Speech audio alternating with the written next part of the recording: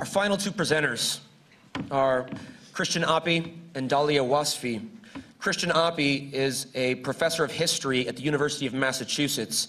Born in Georgia in 1955, Appy went to college in the mid-1970s in the wake of the Vietnam generation.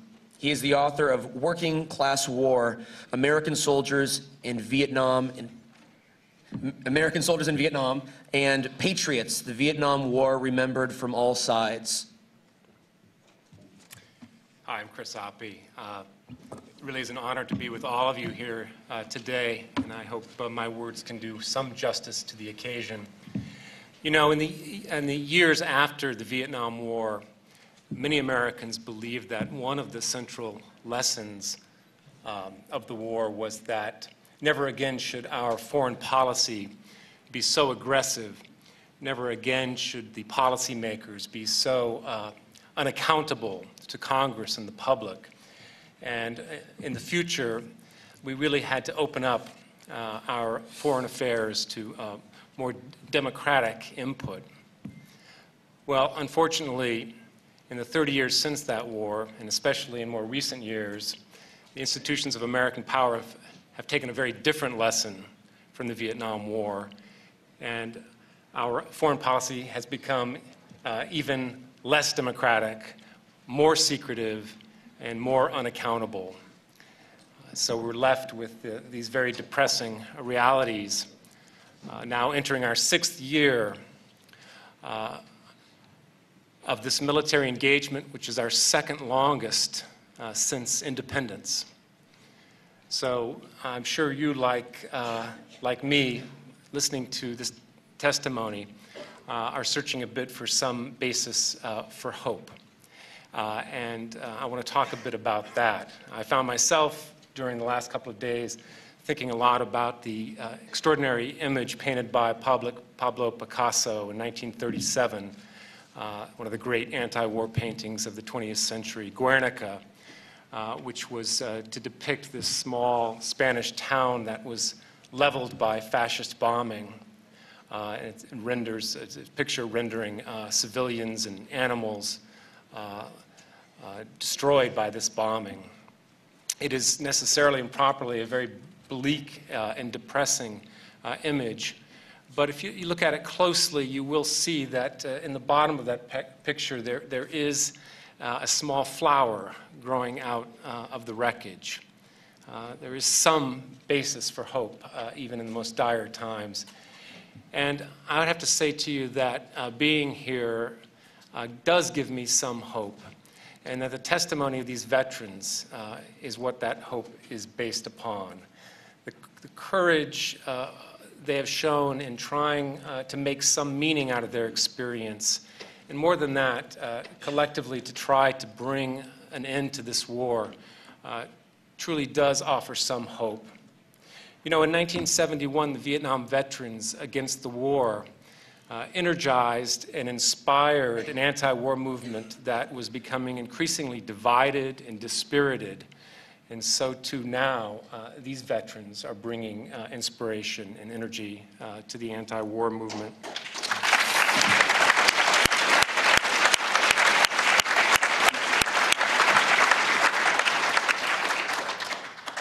I find some hope as well in the effort to try to clarify the mechanisms that produce war and have prolonged this occupation, the kinds of economic, military, and ideological forces that bring us to this point. Racism is, of course, a very important and undeniable feature of this war, yet hardly talked about in the mass media. Even oil probably gets more of a mention than racism. It has been a force that has shaped all of our wars, at least internally, and most of our foreign wars, particularly our wars against 4 Asian enemies over the last century. Indeed, the racist epithet gook probably has its origins going all the way back to the war against the Philippines 110 years ago. As has been eloquently stated by a few of the panelists here, while we all have responsibility for racism and its roots are incredibly deep, it really does come from the top in very important ways. Because while all of us share certain prejudices and maybe even some racist thoughts. Racism does not really become virulently violent unless it is given sanction by the state and by the powerful. And it has been given sanction and license from the very top in this occupation. George Bush may not, as far as I know, have uttered the word Haji in public, but virtually everything he's said about the war creates the groundwork for racist thinking. His description of the world in black and white terms, good versus evil, you're either for us or you're for the terrorist. He paints great swaths of the globe in the language of civilization versus barbarism, clearly depicting an enemy world of inferiors that certainly fuels the racism that has been discussed here today.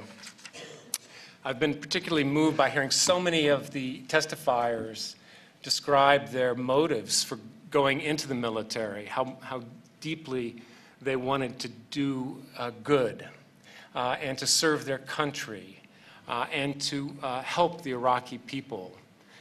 Of course, they were lied to by the most powerful. Cheney, you'll recall, said that we would be greeted as liberators when we entered Iraq. Others said that it would be a cakewalk, that we would be developing democracy. These veterans are telling us a very different story. They were greeted not as liberators, but as invaders and as imperialist occupiers.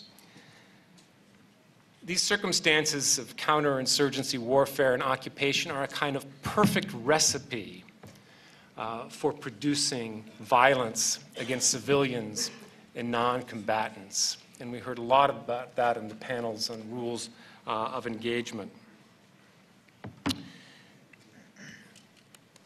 A recipe for inflaming hostility on all sides. But you know, the people that create this policy are really not taking the responsibility for civilian loss. Quite the opposite. They blame it on the very people that we have heard from. This, they say, is an exceptional kind of event, marginal to our main effort, and the work of a few bad apples.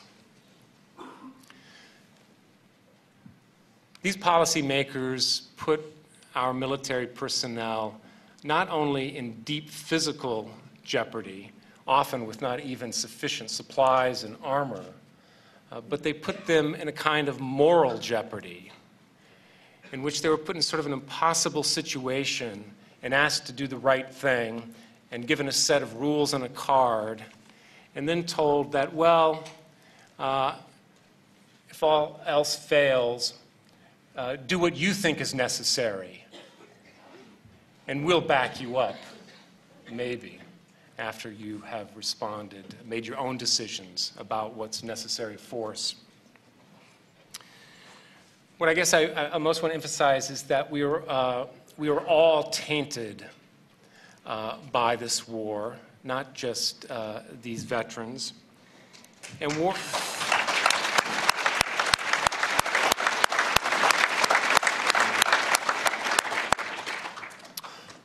war brutalizes us all. There may be sitting here today veterans and people elsewhere in the country and around the world who listen to some of these accounts and think to themselves, well, I really have nothing to add to this testimony.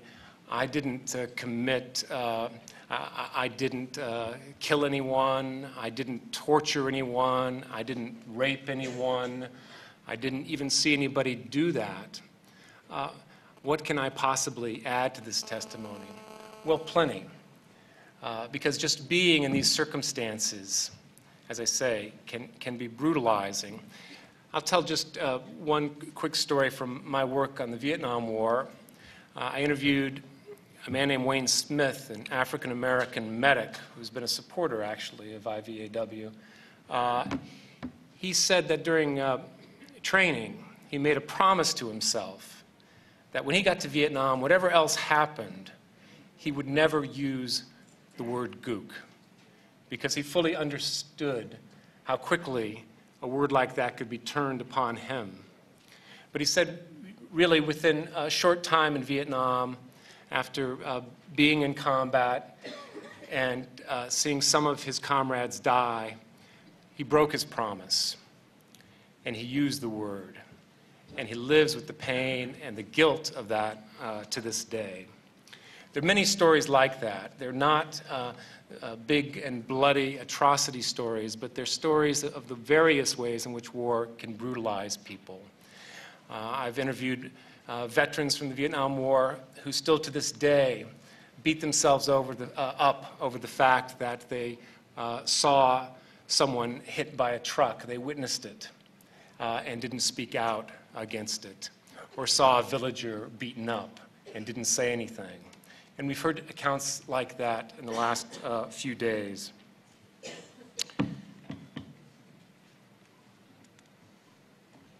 These accounts, these testimonies, are crucial, not just because they teach us how brutalizing war can be for everyone, and not just because they give people who tell these stories an opportunity to purge themselves or to try to free themselves of guilt. That's really the least of it. These stories are important because they bring new purpose to people who have felt very little purpose in the actions they have been ordered to undertake. And they're important because they show all of us how the responsibility belongs increasingly up the ladder of the chain of the command and lies ultimately and primarily at the very top. But those stories have to be repeated and again for them to be acknowledged as commonplace. Finally, if we really are to end this war and to end future wars, we really are going to have to make much more fundamental changes. And I think this conference has pointed the way towards some of them. One of the most basic, easily expressed, but most difficult to achieve is to try to build a world in which all human life is valued as equally important. And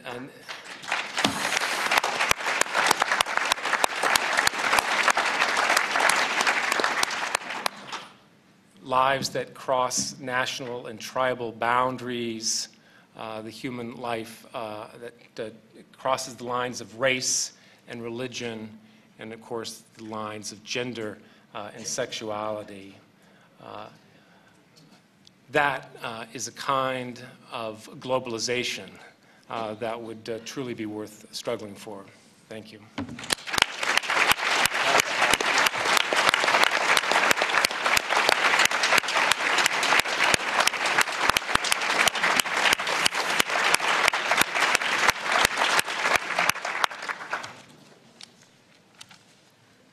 We have one final presenter, and then if time allows, I'd like to give Chris perhaps an opportunity to finish, if you'd like to wrap up some final thoughts. But before then, we're going to hear from Dahlia Wasfi, who is an internationally known speaker and activist, born in the United States to an American Jewish mother and an Iraqi Muslim father. She lived in Iraq as a child, returning to the U.S. at age 5. After graduating from Swarthmore College with a BA in biology in 1993, she earned her medical degree from the University of Pennsylvania in 1997.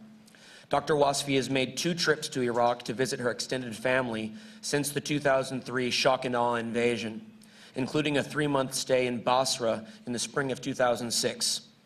Based on her experiences, Dr. Wasfi is speaking out in support of immediate, unconditional withdrawal of American forces from Iraq and the need to end the occupation from the Nile to the Euphrates. And she has a website which...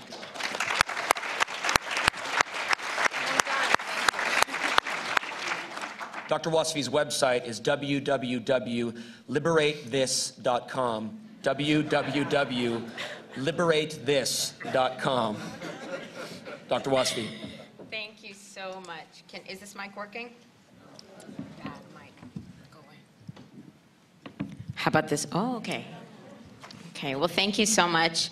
I'm a little bit of a mess. I've watched as much as I could in the past couple days, and I'm doing better now than I was a couple hours ago, but and I think I should be all right, but please bear with me. I always have to keep in check, and this is something I've learned in my work in the last 3.5 years, that as I rail against racism and I rail against dehumanization, and then I catch myself committing those things that I abhor so much. So if I don't know where I'm going to go. I have a lot of anger and frustration, and I believe directed at the right people, and that would be that Capitol Hill building, not too far away.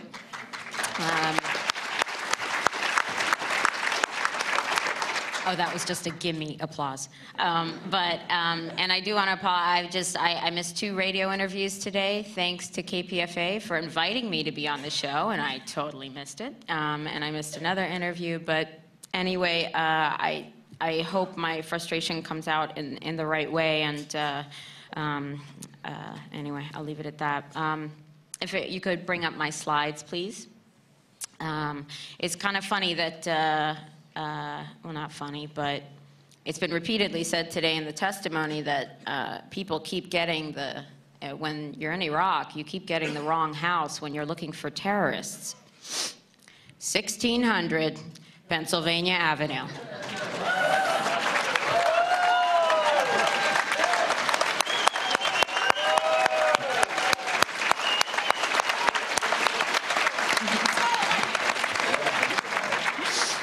And the guy there will know where to find Dick Cheney. Now, let me start with, I'm just going to start with a quote that I'm still trying to figure out, and sometimes I'm the one saying it, and sometimes I think I'm the one it should be said to. Stated by an Aboriginal activist in Queensland, Australia in the 1970s, "If you have come to help me, you are wasting your time. But if you come because your liberation is bound up with mine, then let us work together." I just want to open up with that. Next slide. This is a picture of Rachel Corrie, and let's see if I can get through this one. Rachel Corrie, oh, you know her. You heard about my degrees and my education, and pretty much all that means at this point is that I'm in an incredible amount of debt. But it was September 2002, and there were a few things falling apart in my life at that time. And it wasn't helping that my government was preparing to invade the country of my dad's origin. And at that time, I took leave from my residency in anesthesiology, and I've yet to go back. But I was very frustrated, very hopeless, very depressed, and was really seeking for a reason to continue. And it was around that time that as the build-up to the invasion continued. Now, after September 11th happened, the anti-Arab, anti-Muslim racism in my work environment escalated significantly at Georgetown University Hospital.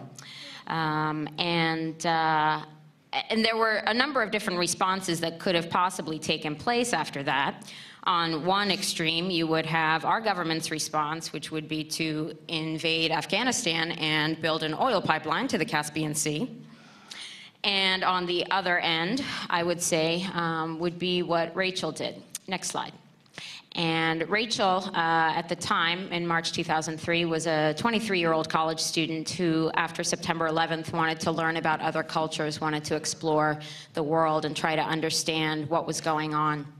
And she trained with the International Solidarity Movement and went to Rafah in Gaza, which is one of the most dangerous places for people living there because of the brutal occupation there.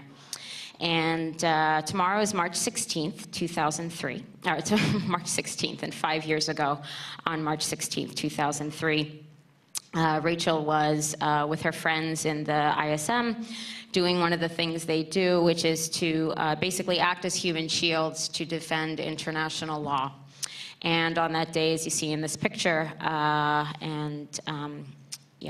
she was trying to prevent house demolition, which over 60,000 homes have been demolished in the last few years in occupied Palestine, which is illegal.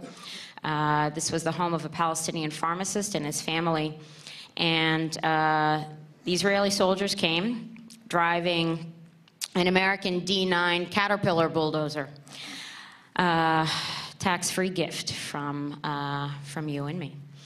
The first bulldozer came, and Rachel, as you see in her orange flak jacket and megaphone, was quite visible, and she was able to deter the first bulldozer. Next one.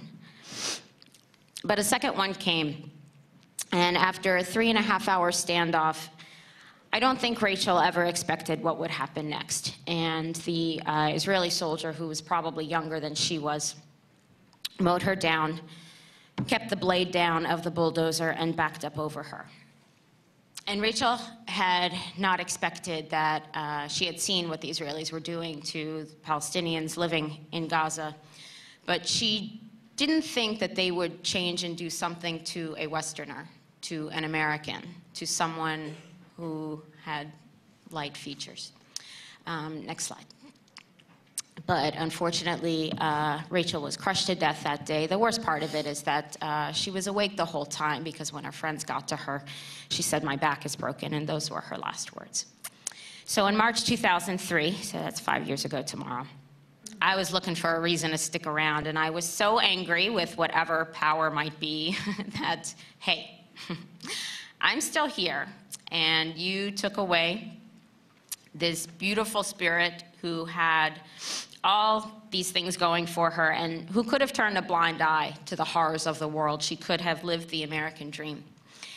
And she chose to go 10,000 miles away to learn about people she didn't even know. And I know she didn't plan to die that day, but she gave her life literally standing up for what she believed in. And she's one of the reasons I'm still here today. And I thought, fine, if you took Rachel, well, I can stick around. And if she went to go see people she didn't even know, then maybe I should go see my family, who I haven't seen in 27 years. So that was the start of my activism. And Rachel is the example that I tried to live up to.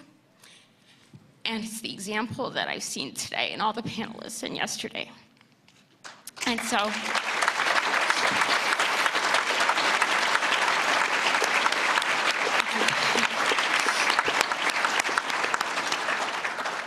I knew I wouldn't get through her story, so.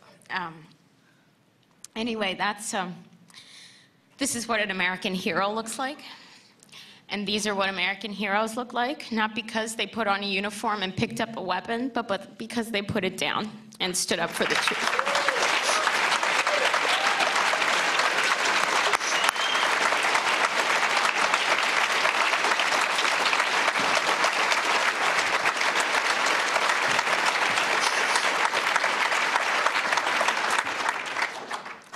Wanted to tell you that story, and now I'm going to move on to what I'm supposed to talk to you about. Okay, next slide. Okay, enough about you. Let's talk about me. These are my parents. My father originally from Basra, Iraq, born and raised there, and did well enough at Baghdad University College of Sciences to earn a government scholarship to do his studies overseas. He came to the United States, actually, to the DC area, and where he met another graduate student, a nice Jewish girl from New York. And so, yeah, funny. Basically, the take-home message here, and while the groups of Arabs and Jews are not mutually exclusive, there are Arab Jews. My mother's Ashkenazi Jew, and with an Arab father and Jewish mother, I am 100% Semite. So this being the this being the topic on racism, you can insult either side of my family, and that would be anti-Semitic, but there's no Q&A here, so let's move on. Next slide, please. Now, my parents were married in '68, had my sister in '69, and then their lives dramatically improved when I came along. Now, I know there's a lot of controversy over what's happening here this weekend, but I think even those individuals who are protesting the truth outside can agree that I was a very cute baby right here. Now, the reason, thank you. The reason I'm showing this slide is not just for the gratuitous applause, but I appreciate that. For any of us, the memories we have of our childhood from the time before our brains could make memories are from the pictures. And when I was little, in order for my dad to pay back that government scholarship he was on, he taught at Wasfi University for 5 years. So the first 5 years of my life were between Iraq and New York. So this is me at 6 months old. I don't remember this picture being taken, but when you talk to me about Iraq, this is the image I think of. But unfortunately, thanks to very effective dehumanization in the American media, next slide, this is what people think of. Swarthy, dark, mustached, evil man, dictator worse than Hitler. Now, I'm not going to defend the regime. There's no question about the ruthlessness of the dictatorship. But we have to remember that pick any country around the world, and it's made up of families. And it's those families who pay the price for what happens. Next. Oh, there's a quick blurb for me. OK, next. So just defining it, racism is the belief that race accounts for differences in human character or ability, and that a particular race is superior to others. Or it's discrimination or prejudice based on race, denial of the other's humanity. We do not respect them as human beings. And any one of us can define an other. Now, I can't be sure if that's what was happening yesterday, but I thought it was very interesting in the discussion yesterday of Blackwater. It was a distinction that I think we in this room could make, that we are not Blackwater. And I was happy to applaud that they were being brought to justice for the crimes of September 17th, 2007. We have to remember, it doesn't make much difference to the Iraqi people who's firing the weapons that kill their families. But anyway, I just want to point that out for, defining the other. Next. So we already talked about dehumanization, the enemy, the names used in Vietnam for the Vietnamese people. I know the number 58,000, but it wasn't until recently that I knew that over 3 million Vietnamese were killed during that time. And the same goes for Iraq. We've already heard the names used. It's now over 1.2 million and counting as we speak. It's also important to point out that we condemn Saddam Hussein, and rightly so, for allegedly killing 300,000 over 30 years. We have now more than quadrupled the number in under 5. Now, we're all about winning in this country, but this was not a contest we wanted to win. Basically, for that other, lives are disposable. Next. Just very briefly, I will touch on, and I'm not really the expert on it, I just want to touch on racism within the military. For example, Mexican families who want to come here to, I'm going to have to hurry. No, I'm going to take more time. Who want to come here to build a better life for themselves. If they are caught at the border without papers, they're going to be detained or maybe beaten. They're going to be sent back home. However, if you choose to enlist in the U.S. military to be deployed overseas for corporate profit, they will accelerate your citizenship application. Give us your tired, your poor, your huddled masses, and we will put them in the military and send them overseas to die for Halliburton. Next slide. Now, in this slide, this is citizenship. Welcome to America at Al-Faw Palace, Baghdad. Now, if you look at this picture, the guy in the middle is the general, and all the brown people are the new citizens. You notice that the immigrants who get accelerated, it indicates that this is not Irish immigrants who need accelerated citizenship, not Europeans, mostly from minority areas. Next. Disposable Iraqis, again, disposable, designed to be used once and then thrown away. General Tommy Franks in 2003. We don't do body counts. I mean, they don't even count the number for the Pentagon doesn't even count the number of American dead accurately. We shouldn't expect, if they're not going to do that, we're not going to expect any better for Iraqis. Colin Powell was mentioned yesterday, Chairman of the Joint Chiefs of Staff during the first Gulf War. Colin Powell said, civilian Iraqi casualties, it's really not a number I'm terribly interested in. Now, he was referred to as being respected. Colin Powell is a liar. He was a tool that was used to get us into Iraq. At the time that we were getting ready to invade Iraq, the Guernica that Dr. Appy referred to, the Guernica picture at the UN had to be covered. The whole point was to put it there to avoid war, but they covered it up at the backdrop. And Colin Powell got his start. He had a desk job during the Vietnam War. It was his job to do cover-ups of massacres like My Lai and everything else that went on. So no love from Dahlia for Colin Powell. Next slide. We have to stay and help. There is an element of white man's burden in this. How are these people going to wander through the desert without us? And this is, I'm telling you, this is not, I'm not going to blame the right on for this. This is mostly, I will hear this in the progressive community. I know we have to leave, but I'm just afraid of what will happen when we go. Next slide. Okay, we have less than 300 years of history. And I don't even know how much of that you can count as democracy, okay? If you've seen our last few elections. They have more than 7,000 years of civilization. Who needs whose help? What if Iraqis spoke Oxford English, which some of them do? Doesn't matter. What if Iraqis were a 94% Christian country instead of 94% Muslim? What if Iraqis were white? There was a comment made yesterday, and I'm so happy I had the chance to speak to the veteran before this session. And what I took from the statement was that Iraqis have a different culture with different morals. And what I walked away from that with was that somehow that we had better morals in this country than they do.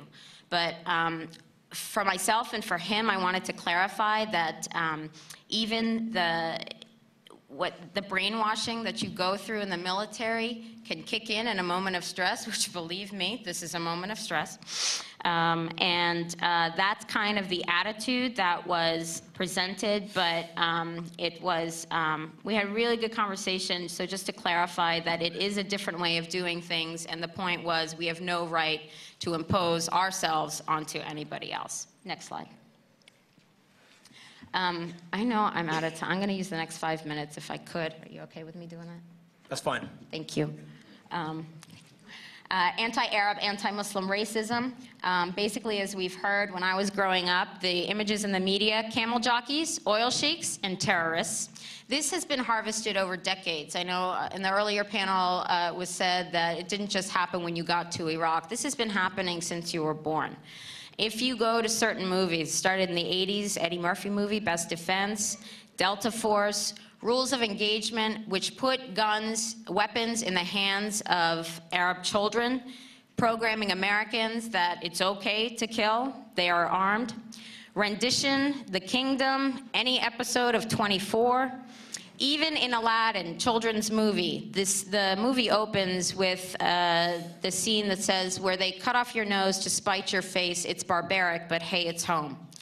So when the kids go to watch that movie, then they can go home and play video games of Desert Storm, Call of Duty, or Rainbow Six, where everything is an Arab terrorist. Next. Why is this so throughout the media? There is an agenda at play to only perpetrate the negative stereotypes of Arabs and Muslims, and that is our relationship with Israel, in contrary to international law. The reason I'm so I'm so grateful for your support and applause, but you're taking my time. The reason that I'm bringing this up is that my job here was to put into context the racism that's happening. And we also need to put into context what's happening in Iraq. It is an extension of the 60-year occupation of Palestine. That is what's going on here. It's much bigger than 2001 or 2003. There are joint American-Israeli operations in occupied Palestine, in occupied Iraq. Ours is blind military, political, and financial support that is the only reason that the Israelis and the Israeli government can continue to do what they do. That's why Rachel's story was buried. 3 days later, shock and awe began in Iraq. It's in order, as the same as we've heard, to control the resources of Western Asia. Next slide. So just an idea of, these people have been fighting each other for thousands of years? No. Really, just since the ethnic cleansing of Palestinians happened since 1948. Next slide. And the same thing in Iraq. They've been killing, even I hear some progressives, they've been killing themselves for thousands of years. No, really, just since 2003. Next slide. We heard testimony that crowd control that the MPs were using in Iraq, concussion grenades, projectile beanbags, rubber bullets. Who did we learn that from? That's Israeli crowd control in Palestine. And there are connections, high-level connections between the US Army and Israelis. This is supposed to be non-lethal ammunition. Well, a rubber bullet, which is a steel bullet coated with rubber, is lethal when it's lodged in a child's brain. Next slide. Why don't we know what's actually happening? Just briefly, I will show you why, because of the messages in the media. Next slide. This was a study done in 2004 called Deadly Distortion. Check out the website, ifamericansknew.org. Associated Press coverage of Israeli and Palestinian deaths. Associated Press. This is not an obscure news reporting agency. I will focus on the reporting of children's deaths. The AP reported Israeli children's deaths more often than the deaths occurred, but omitted any coverage of 85% of Palestinian children killed. This is not a mistake. This is not an aberration. This is an agenda. This is a policy. Next slide. The reason for this, and I will show you, in 2004, the actual number of Israeli children who died because of the actions of a Palestinian, 8. The actual number of Palestinian children who died because of the actions of an Israeli, most often IDF, Israeli Defense Forces, was 179. What did we see in the media? The next graph. 113% reporting of the Israeli children's deaths because they appeared in more than one headline or more than one article. That's fine. But what happened was only 15% of these Palestinian children's deaths were reported. So that's why we have a distorted view. Let me be perfectly clear with my 100% Semitic background. I am not saying that the 8 Israeli deaths don't matter. I am saying that the 179 Palestinian deaths do. And unless we know what's being done in our name, we're not going to bring an end to this, and we have to. Next slide. Thank you. Thank you. I'm almost done. Now, why would the AP do this? I think this might be a good time to segue into Chris's comments, if that's okay. Okay, next slide. I'll do the last slide. Okay, so the billions of dollars going to the Israelis, including $1 billion, and in 2005, the veterans' healthcare budget was $1 billion short. Next slide. And I do want to address this because of racism. This is what Muhammad Ali said. No, I am not going 10,000 miles to help murder, kill, and burn other people to simply help continue the domination of white slave masters over dark people the world over. This is the day and age when such evil injustice must come to an end. No Viet Cong ever called me names. Freedom means being able to follow your religion, but it also means carrying the responsibility to choose between right and wrong. So thank you, IVAW. So when the time came for me to make up my mind about going in the Army, I knew people were dying in Vietnam for nothing, and I should live by what I thought was right. And now the whole world knows that. That was 40 years ago. This is today. You guys lead. We will follow. Thank you so much.